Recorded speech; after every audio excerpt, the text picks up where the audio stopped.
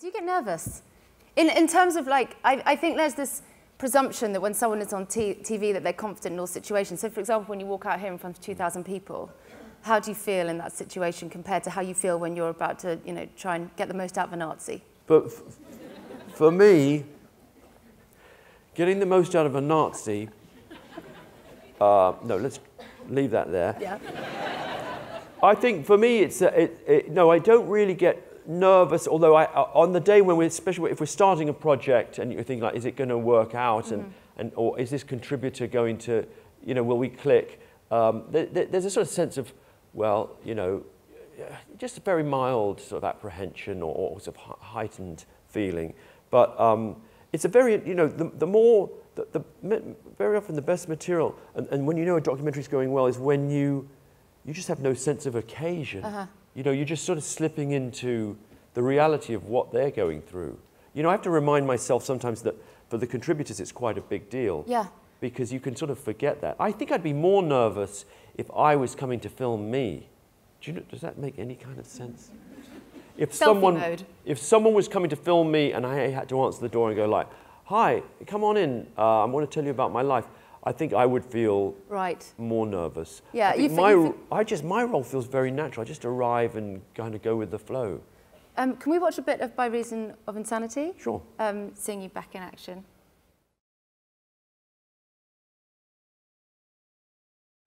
It's really upsetting to watch when you see a contributor who is unravelling in that way or saying these things on camera when you know that this isn't, that they're going to be exposed to the world, their life is probably going to change after you've been on this. And when you're seeing someone speak that way, like what's going on inside of you on a journalism level and also on a personal level?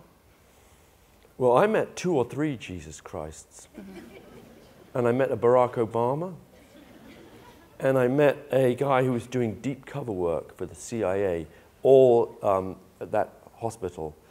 So you sort of, and the mistake I made when I met the Barack Obama, I don't know why, he caught me off guard. And I just said, no, you're not.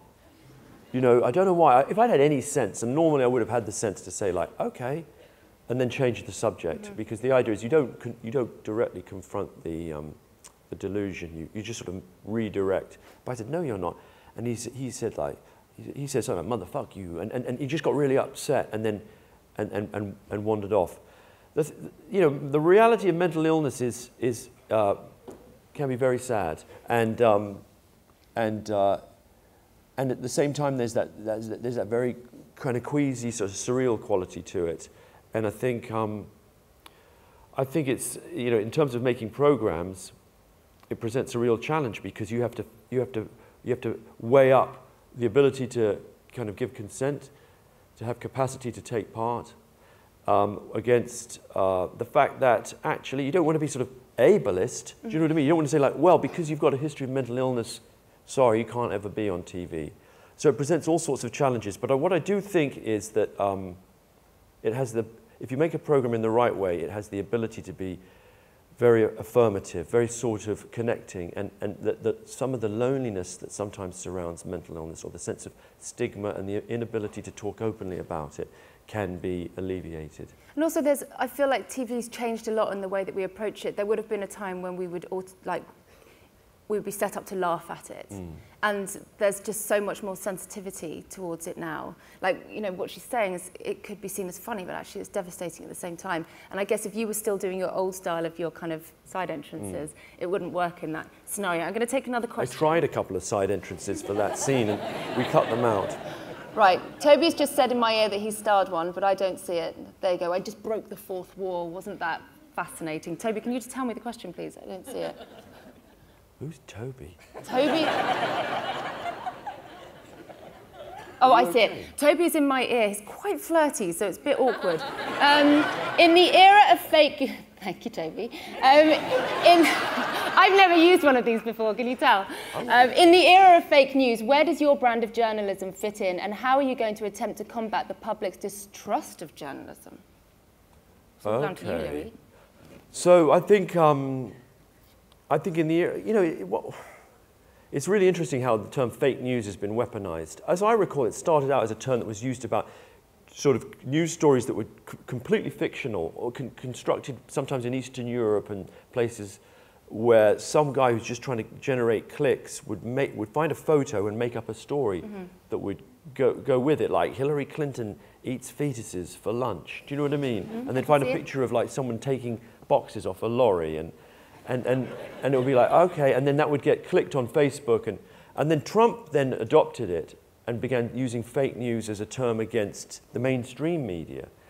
I think there's a part of it that means that it makes outfits like the BBC, where there are protocols, standards and practices, there is a sort of, the idea of being factual and responsible is taken very seriously, and I think that's very valuable in this era in which you can get clicks for just making up a load of crap. That being said, I'm going to add one little footnote, which is, but I also do see in this whole populist moment, there's a certain part of it that I do like. Like, in other words, I've always had enough of the sort of chaotic, slightly pyromaniac in me that I enjoy maverick voices and I enjoy dissident voices. So I think there's elements of that. Like, I don't want to enthrone the mainstream as though we must all be more mainstream. So I think along with the nonsense and the dangerousness and the racism, there's bits of it that are kind of useful and positive. Let's talk some more about what you like. Who are you enjoying at the moment? Well, my TV... Professionally. Well, like my... Right, okay. Just like on TV. Should we watch clip? No. Shall I answer the question? Do, please. I'm enjoying so many people. Yeah. And my wife is very understanding about it. Our TV's been hijacked by our 3 children. And specifically the 4-year-old who you know, Walter, and he watches a family on YouTube. I don't even know their name. It's called Kid City. So I watch about an hour and a half of Kid City most days, and they just play video games and film themselves doing it.